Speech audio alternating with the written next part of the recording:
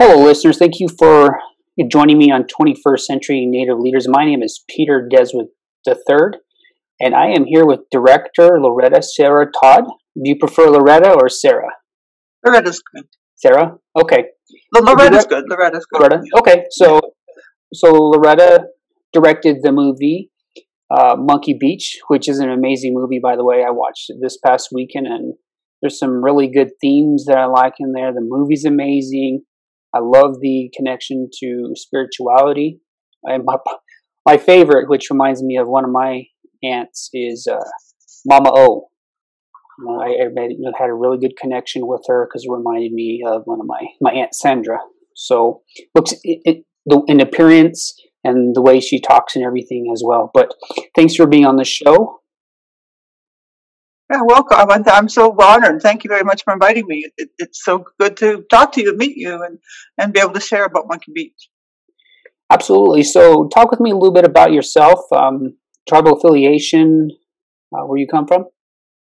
So my family is originally from the St. Paul de Métis and the Whitefish Lake First Nations, which is sort of in northeastern Alberta in here in Canada. And we also have connections to the Turtle Mountain Chippewa. And then also we were one of the first original families at the Métis Nation in Winnipeg in Manitoba.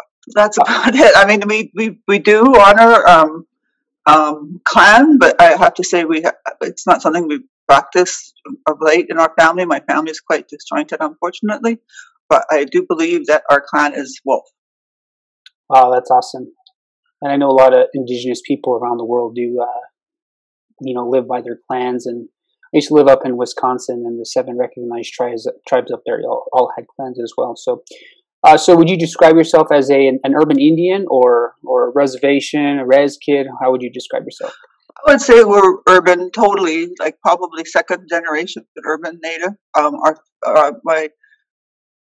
My father worked in the oil fields in Alberta, so we kind of moved around to the towns where he would have worked. And then eventually we moved to the city. Our family lost their traditional territory lands when the government kind of disenfranchised the land. So my grandparents and our family moved to the city, to Edmonton. It was sort of like a small urban native community, which has grown now. I mean, in Alberta and Saskatchewan, Manitoba, there's very large Indigenous numbers of people in the cities there, and also in Vancouver. Eventually, I moved to Vancouver. So most of my adult life I have spent in Vancouver. And I've been very fortunate that so many amazing people here on the coast have embraced me and welcomed us, even though I'm not in, my original territory. I'm in their territory. So it's been quite a journey. I do feel, we would go visit relatives on the res, and we would go back to the land. And in the summertime, when Dad wasn't working, we would, he'd pitch the old trapper tent, and we would spend summers just sort of like camped out and getting a lot of mosquito bites, but it was it was good times, and there's not always so good times, but I certainly cherish my parents, who are both gone now, and my grandparents, and all my relatives, really all gone now, but it's some of them tragically because of that urban res kind of experience, but nonetheless it's it's brought me to where I am now. It's made me stronger. So. Wow, that's awesome. And you are right. There's a lot of intricacies and issues and challenges that come from urban and that shift in between. So talk with me a little about some of the highlights of your career so far. Well, it's funny. I when I did come to Vancouver, I came as I was a runaway, actually. And eventually I was feeling lonely and wanted to meet up with more Indigenous people in a kind of a safe way. So I went and volunteered at the local friendship center.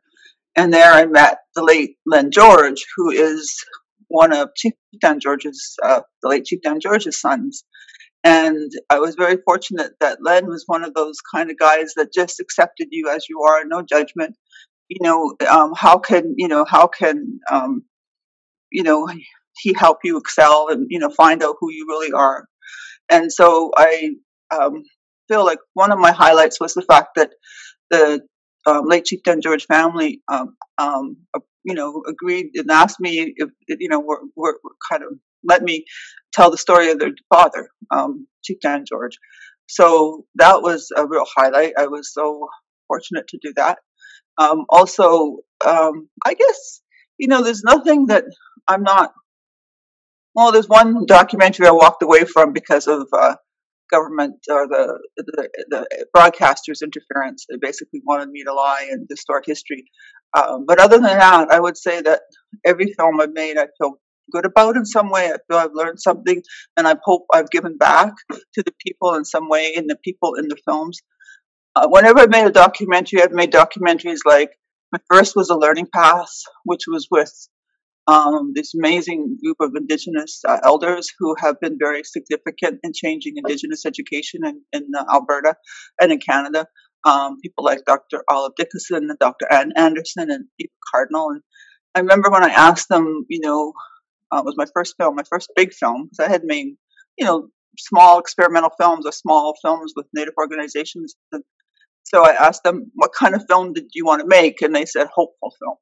So every time I've made a film like Forgotten Warriors, which was with Native war veterans here in Canada, Hands of History, which was with a group of Indigenous women artists, The People Go On, which I made with the Kainai and, in southern Alberta, part of the Blackfoot Confederacy. Every time I asked them, what kind of film do you want me to make? And they said, hopeful. So I think the highlight is the fact that I did my best to make hopeful films. And I think Monkey Beach is another example of that. Even though we're dealing with trauma, even though we're dealing with, intergenerational trauma, I still like to think it's a hopeful film.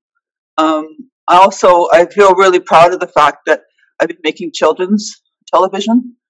So I made a series called Nahiwaitan, which is sort of for little kids, to teach them the introduction to Cree, Niawa, which is, my family's language. And it was also about making good choices in the city. So it wasn't just about, so again, making it in Vancouver. There's a sizable Cree and Métis community here in Vancouver, and Surrey, sort of in the outskirts of Vancouver as well. So we're living not in our territory. So how do we learn our language? And so this was a way of saying we can have to honor the people whose territory we're in, but we can also learn our language and we can make good choices as we live in the city. So that was one series I was really, really proud of. And then recently I've been doing Coyote's Crazy Smart Science Show, which is a series about Indigenous science. And we're in production with our third year, which is a little hard because of COVID. So we're going very, very slow. But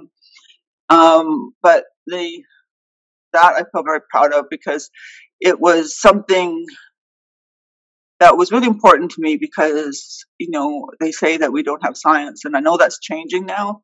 Now they say we have science, but I thought it was really important for our people, our youth and children to see themselves and see themselves as scientists, because that's who we are. We're observers. We learn from story and plays. We are natural scientists. As John Harrington, who's in the series, says, we're natural scientists. So I would say I'm pretty proud about everything. They're all highlights. I guess, like I say, there was that one project I walked away from when the broadcaster said, you have to lie. Or, their idea of history was a lie. My idea of history was the truth. So that was one I walked away from. Yeah, that must be tough to walk away when there's conflicting view on history, and I think that's one thing that's pretty powerful.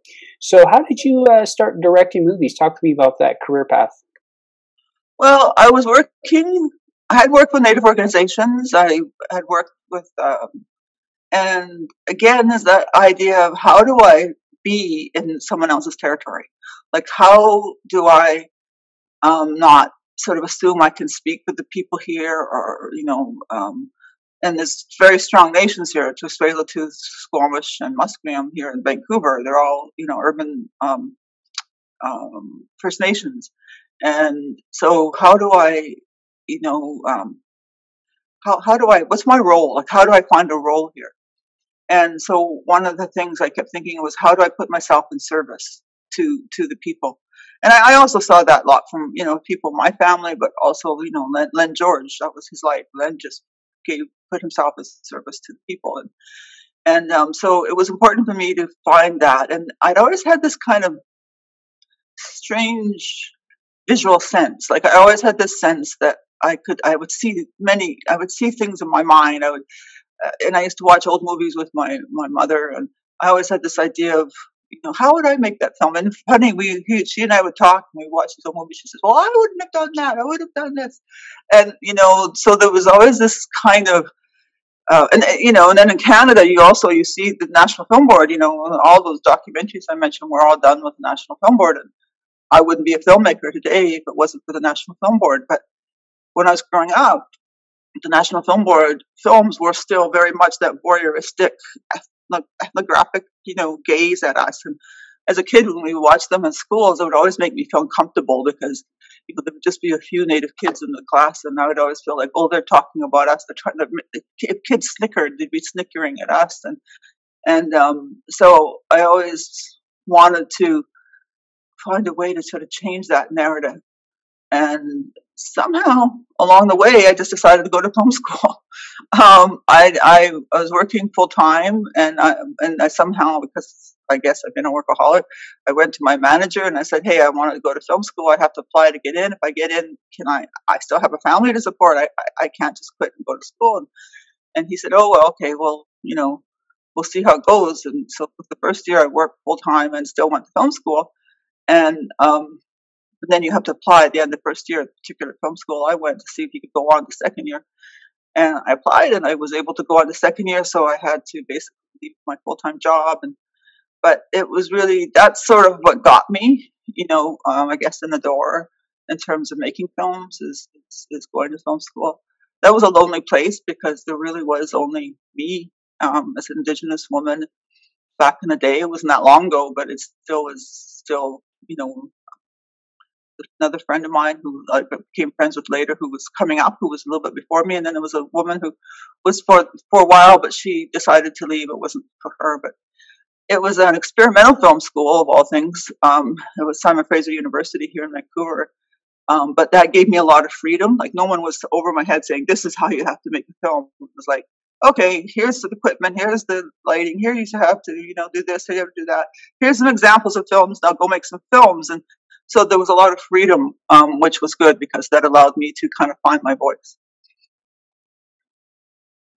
Wow, that's powerful that you were allowed to experiment on your own and use your voice. That's powerful.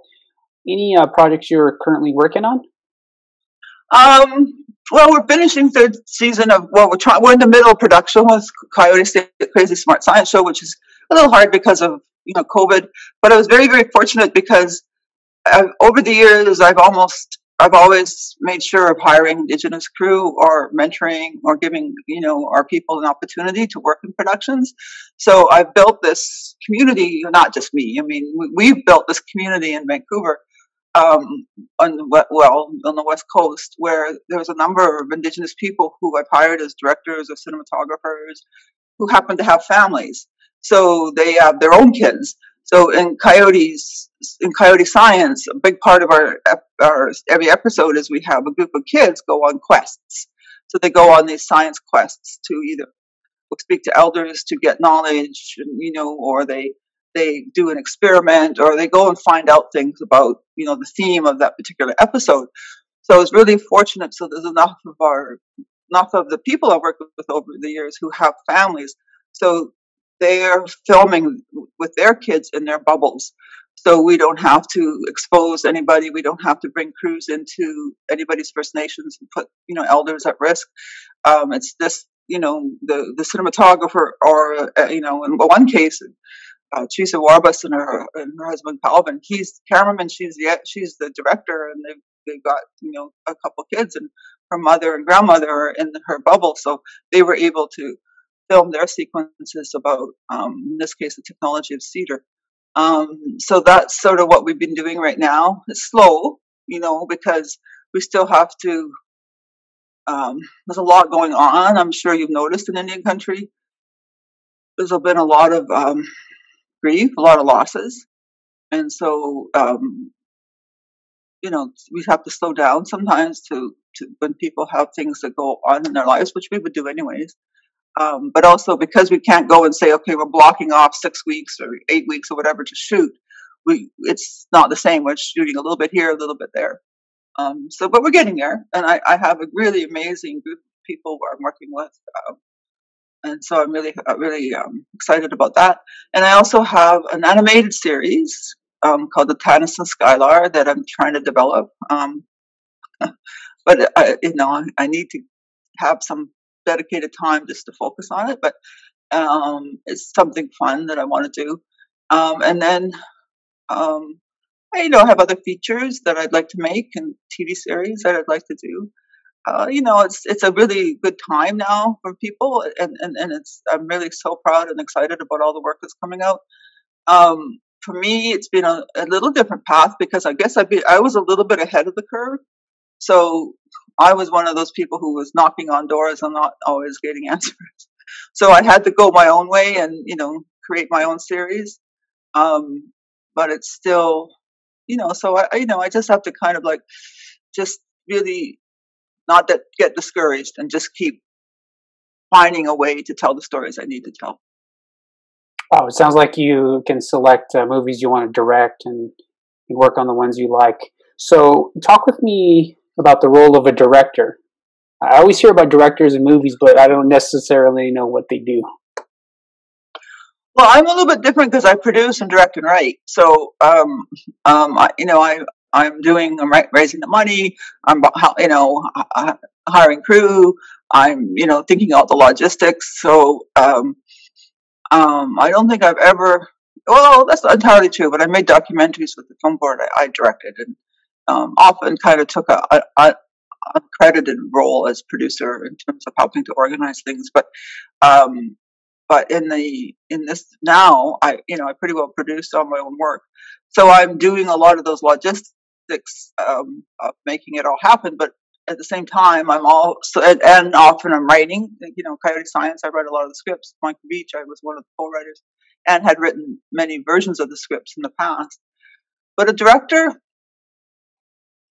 it's interesting. Every director, I guess, is a little different. I mean, every director has their own philosophy and their own way they come to storytelling. For me, I have to, because I guess I was sort of a little ahead of the curve, and there I was, one of not too many people back in the day in Canada, being an Indigenous woman filmmaker. I felt like I had to work twice as hard.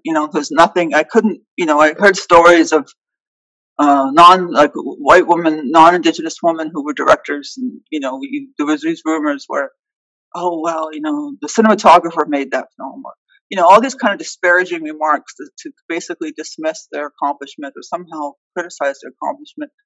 So to me, it was like really important that no one could say that about me. It was like, I'm going to work twice as hard. I'm going to do, be twice as prepared. I'm going to be, even more focused, so that no one can say, oh, she didn't know what she was doing. So I spend a lot of time visualizing the story. I watch a lot of other films. I think about the visions and visuals I have in my head. I like to go to the locations where we're going to film and sort of just sit with them and think about how would it work, how to move within this space, like what would it look like with the camera moving here, moving there, what's the way to tell the story. And then I even have, I'm not like the great filmmakers who have their notebooks and they have these detailed drawings because they're great artists on top of being great filmmakers. I don't quite have that. I have a little stick man, but nonetheless, I also have kept notebooks over the years, like for instance, for Monkey Beach, where, cut and paste pictures out, that I think, could influence me or inspire me.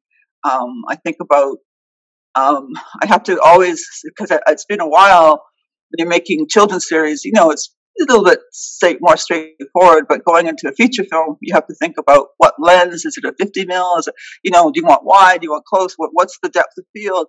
You have to kind of be technically adept, which I feel was good having gone to film school where they kind of left me alone. So I shot my own films at that film school. So I, became fairly familiar with the camera, but every time I just still feel the need to re-educate myself. So, fortunately nowadays there's a lot of tutorials online and, a lot of ways to kind of go back and acquaint myself with, what does a frame look like when it's 50 millimeters? What does it look like when it's 75? Like all the different ways that the story will be told, and how the lens is critical to that. So I'm doing that. I'm also, I like to storyboard. Again, my storyboards are kind of, a little bit more than a stick man. a little bit more than that, but not too much more. But at least it kind of gives the cinematographer an idea of where this person will be in the frame. Foreground, background, and then I also, one of the lessons I learned years ago from more seasoned directors and producers is I remember asking, because a lot of, bless their hearts, Canadian filmmakers make these Canadian films that, are pretty, they have a style, they have their look, but they're kind of slow. And I remember asking an American producer one time, like, what do you think about Canadian filmmaking? And he said, well, the problem with Canadian filmmakers is they don't block. So there's no sense of movement within the frame, and the actors roll within that frame, moving to the next shot, and how you get someone from there to there, which creates an energy and a dynamic within the storytelling. So that's something else I had to learn, is how do I block the scene? Like, how do I have the actor and actress move within the scene? How do I have the camera move within the scene? And that was also something that, you think about, you have to, and you have to be prepared. I mean, you have to be prepared to improvise, and who knows what's going to happen on set, but you have to be prepared because you never know. You need to be able to show up and tell the actors where they're going to move, where they're, how they're going to sit, like in the scene in Monkey Beach with around the campfire, it's like, okay, I'm going to have everybody in a semicircle. You're going to sit here, you're going to sit there. I'm going to have two cameras. Or the scene where when Lisa comes out of the bedroom and she gets the call, about her brother. I'm going to have her come down the hall. There was a partition there, so I could come around there, and then I'm going to, be wide, and then I know I'm going to go to slow-mo, which means we have to change the camera speed to be able to get that slow-mo. So I know that then we have to switch, set things up again. I know, all those kinds of things you have to think out in advance. And yet you have to be prepared for if they don't work out. Because I don't know how many times you think, oh, this is so good. And then my cinematographer says, well, it's not going to quite work, Loretta. Okay, well, got to do it this way then. So, and you talk with them, and Sterling, who worked on Monkey Beach with me, very, very supportive, as it was my first feature, as prepared as I may have been. So he sometimes would say, oh, Loretta, and I would make sure stepping aside with him and going, okay, this is what I want to do, but it doesn't seem to quite working. How do we come up with a better solution? And then you have to think about the actors and the storytelling. So all these things are influencing the stories and influencing the actors, but then you have to think, well, how do I be with them? Like, how do I, direct them, and yet at the same time, let that character come out of them, let them, give them their own sovereignty, if you like, within the telling of that character within the story. And one of the things, we didn't have a lot of time for rehearsal at Monkey Beach. We had really one day of rehearsal. So what do we do? And I remember, and this kind of goes back to Len in a way, and other people are, people's great orators and storytellers I've heard over the years, who really seem to have a sense of energy. Like, they understand the energy, they understand how energy works within a room, within storytelling and that, and you see it, and so the other thing is there was this idea of creating, you could call it a sacred space. So you do your own ceremony, and you invite others into that place if it's necessary. Like, we smudged and prayed at the beginning of the film. But how do I create this safe space? And I guess that comes from all those things being done, all those storyboards, all those things being worked out, so that there's a safe space, so that there's a comfort, there's an ease, there's a calmness, so that the actors can find where they have to go to be able to tell that story. And I like to, I that's the next part. And maybe it's partly my maturity. I'm not a kid. I've been enough around sets. I've been working enough, so that maybe there's a confidence there that the actors pick up on, so that they know that I know what I'm doing. I'm not going to make them look bad. I would never let them look bad. I would only always try to make them look the best they could. And that, sort of the other thing that you're thinking about. So, you're also setting up the shot. Then you're asking, and you have to go and, trust them too. You can't just say, literally, you do this, you do this, you do this, you do this. I want you to cry here. It's really kind of this sort of a symbiotic thing, where what's in my mind and my heart in terms of the life of that character, somehow it's communicated to them, and their idea of that character and their heart and their mind sort of comes together. And that's sometimes magic. You can do all those things to prep all of it, but sometimes it's just a magic. And then there's all the endless editing and, the post part of, you're there and, with the editor, you're there with the sound, you're there with the composers, you're there with, making choices for the music, all those things that, are still, to bring the film to completion.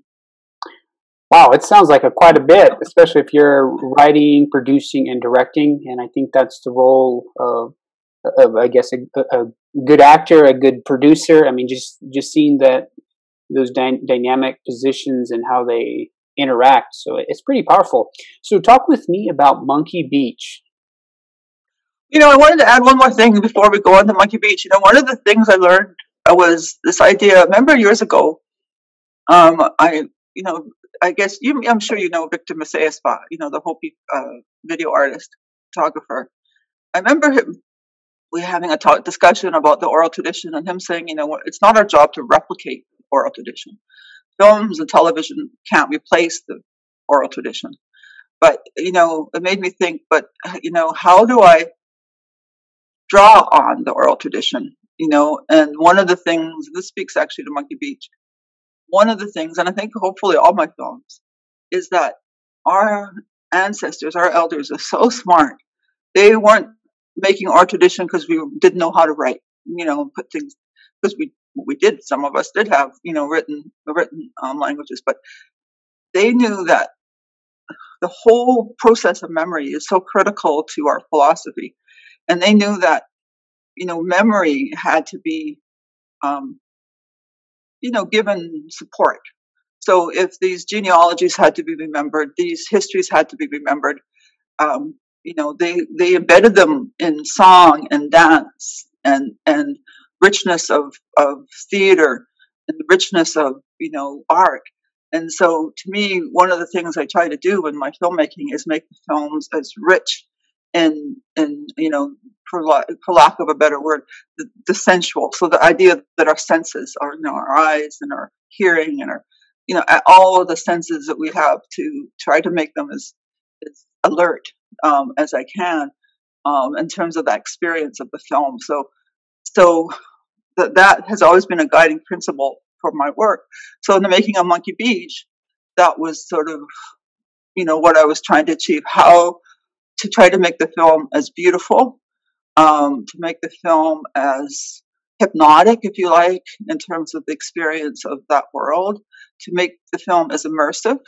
That's another part of the oral tradition. It's almost like we become immersed in those times, those other times. My dear old late friend Doreen Jensen used to tell me, she was Gitsan, and she was in my film Hands of History. She used to tell me when her relatives told her stories when she was growing up, it was like she would be there. She would feel like she was in there. And when she was a little kid and someone gave her a pop-up book, the pop-up book was like, oh, that's like the story I hear. That's like what I feel when I've been, being told these stories. It's like, I'm in that world. It's like, so later on in her art, she created a giant pop-up book to kind of like bring you back to the longhouse where she remembered. So in a way, that's what I was trying to do, create this beautiful immersive experience, but bring you in slowly, so that this is not your territory. This is someone else's territory, someone else's lived experience, someone else's, sovereignty. So you have to come slowly and respectfully into that place, which isn't always the way the Western filmmakers work, right? Western film is, you got to hit them hard, get in there, let's get to the action, let's get to the story, let's get to the conflict, let's resolve the conflict. But instead, to me, it was really important to come in that way, and again, even though I'm not from this territory, I've been fortunate enough to be invited into enough longhouses and other events where often the drums will come from outside. So they'll come in and they'll carry somebody in, and the drums will be way off in the distance, and they'll come closer and closer and closer, and then it happens. We're all there. And so for me, in a way, Monkey Beach, that's how I sort of started the film. Let's come in really slowly, and then we're in the story.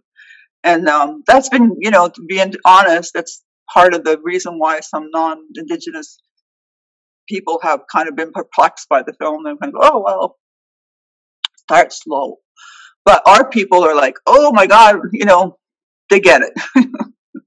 Yeah, I agree with that. Like, whenever you're explaining, I could tell how the character development with the flashbacks and how she came back to the reservation or the territory, and then the story started to unravel, and I really liked that, and I think you did a really good job explaining that in the movie. So just a little bit more on that. So was it challenging to capture all the various social issues that First Nations or Indigenous people face in Canada?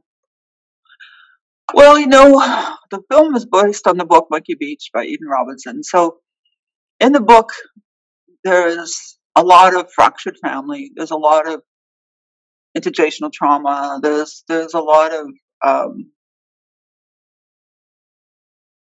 things that are a part of our lives, right? The consequences of colonization.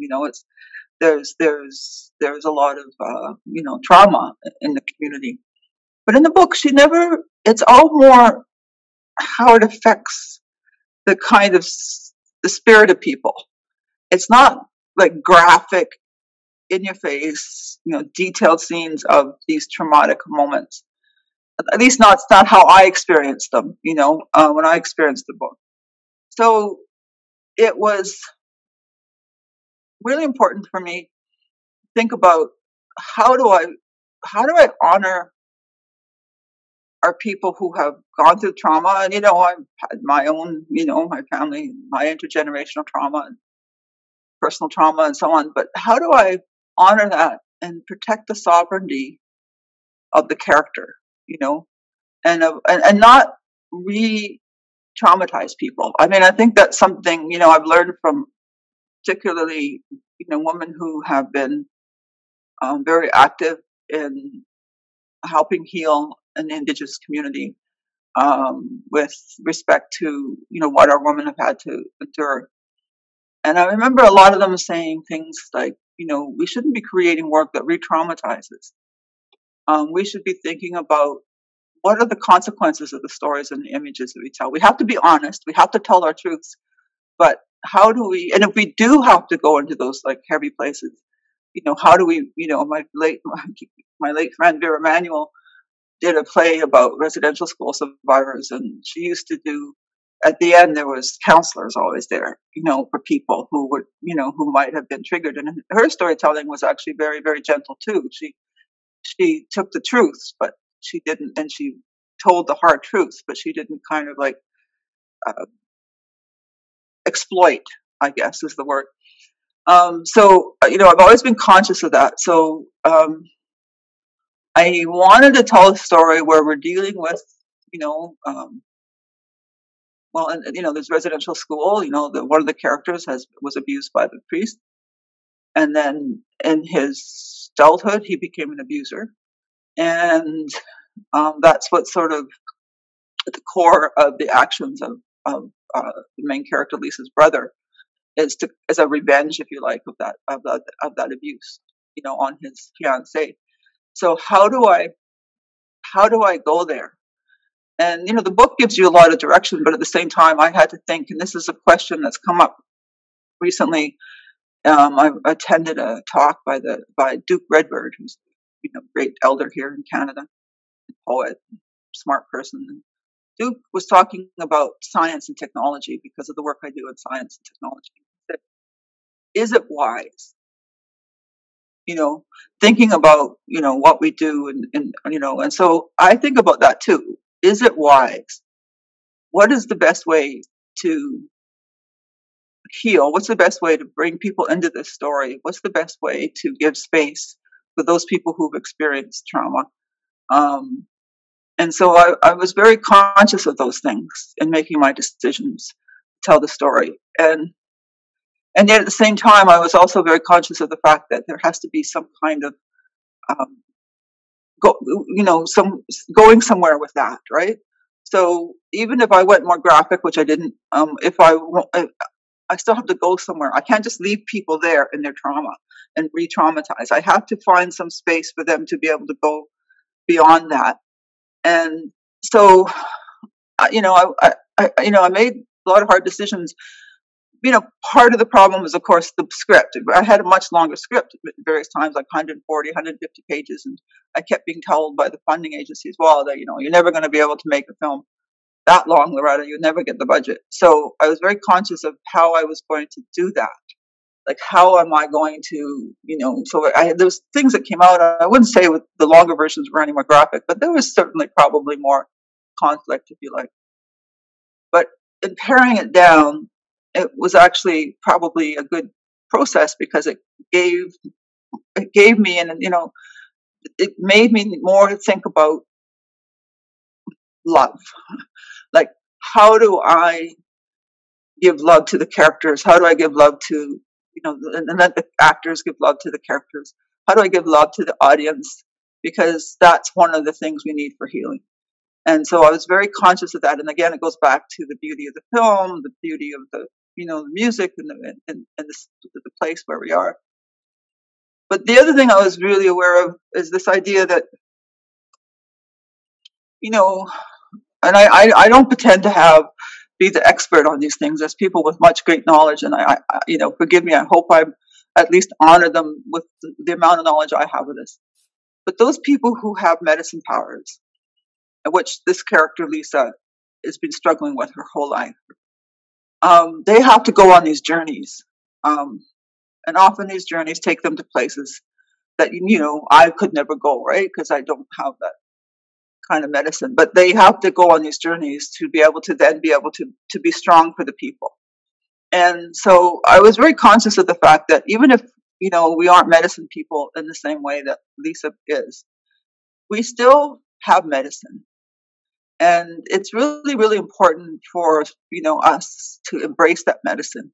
And I really wanted that feeling in the film so that everybody in the audience could say, yes, I can embrace my medicine. Lisa embraced her medicine. And I can embrace my medicine. I may not have the supernatural, powers that Lisa has, but I have medicine within. And so I think that's how I dealt with it. It was, okay, we have trauma. We still have trauma. We have intergenerational trauma. But let's embrace our medicine, of which love is one. I mean, Lisa acts really, truly of love. Everything she does is love for her family, for her brother, for her territory. And how to use that is something. The book does get into some of the more outside issues around those things, and she explains them probably in Eden's very unique way of storytelling. So she'll the character, suddenly you'll be in the moment, and then suddenly she'll be explaining something, but in her amazing way of explaining it.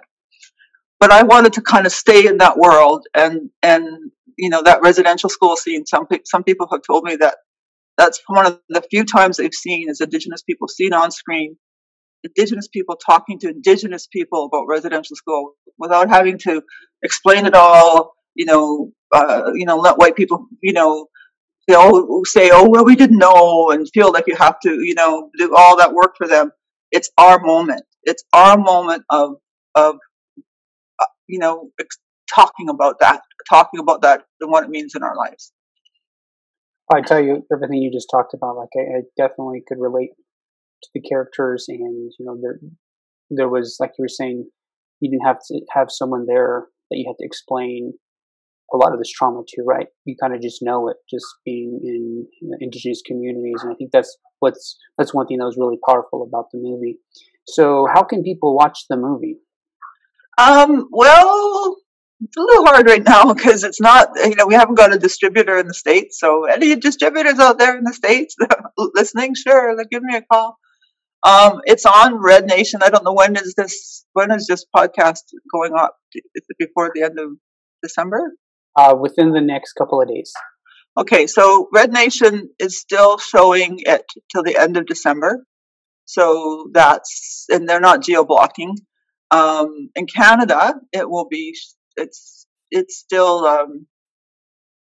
It's showing at the Winnipeg Aboriginal Film Festival in the end of December, and then in Canada there's a channel called Crave, so it will be showing starting in early January on Crave. But in the States, we don't have distribution yet. The film just came out in September. So it's still finding its way into the world. We have festivals coming up that we've been invited to, and we'll be announcing them on our Facebook page, Monkey Beach the film, and we're trying to get our Instagram page back up. But so we'll be announcing festivals in the States where it'll be screening, so people could look for those. And when they launch sometime in January and February and such, then they'll be able to watch them. Probably. It depends on how these geo-block. Like some of these places will geo-block just for their state or just for their province, and others will let them be available, everywhere. So it kind of depends on the deal that they have or what their plans are. So that's about the best I can suggest. I'd be happy just to get it on Netflix in the States. I can't sell to Netflix in Canada because I've already got broadcast deals. So, but I could try to get it on Netflix. So I guess that's the next thing. Try to get in the door. And, again, I'm proud of being an outsider, but it's also made it a little bit harder for me in my career. So I don't have the sort of ready access to those places, but I'm going to do my best to get there for this film. That's good. That's good. So your social media, it's Monkey Beach on Facebook, Monkey Beach on Instagram, and soon we can't get in right now, but we're working on it. Or we'll start a new one. But yes, Monkey Beach on Facebook for sure. I think we call it Monkey Beach the movie.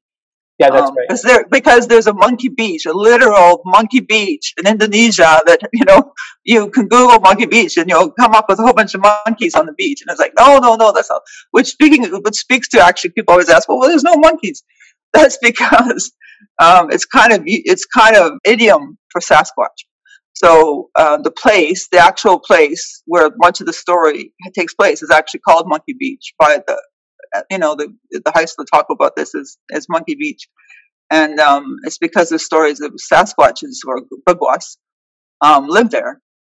Maybe they don't live there now, but 200-300 years ago, the people would go there to clam, to do clamming, and it's a beautiful place. And they would the Sasquatches or Bugwas would come down from the mountains, and the people would have to step aside and let them get their clams, and then they would leave. So it became, over time, euphemistically called Monkey Beach. And there's another story which I haven't been able to confirm, in which some newcomers in their tall ships had a monkey or a couple of monkeys aboard who got loose and procreated, but I don't think that's true. Wow, that's awesome. Nice little stories in there, and powerful stories embedded in the movie. I appreciate you taking time to share your story and talk about the film and the work that you're doing. And it's powerful, and it made me feel good to see a movie where there's Native people in it, Indigenous people, and talking about the issues that matter to us. So I do appreciate it, and I'll definitely share that movie on my social media platform. So thank you very much. Hi. It's really been, wonderful to talk to you. I really value when our, the good energy I've been getting back from our people about the film. In the end, that's what's most important. That our people have embraced the film, and that just makes it all worth the many years of getting here. It makes it all worthwhile. So hi, and, all my respect, and happy solstice and all those things to you and your loved ones. Thank you very much. Ejehe, we say in Navajo, so thank you very much. Have a good day.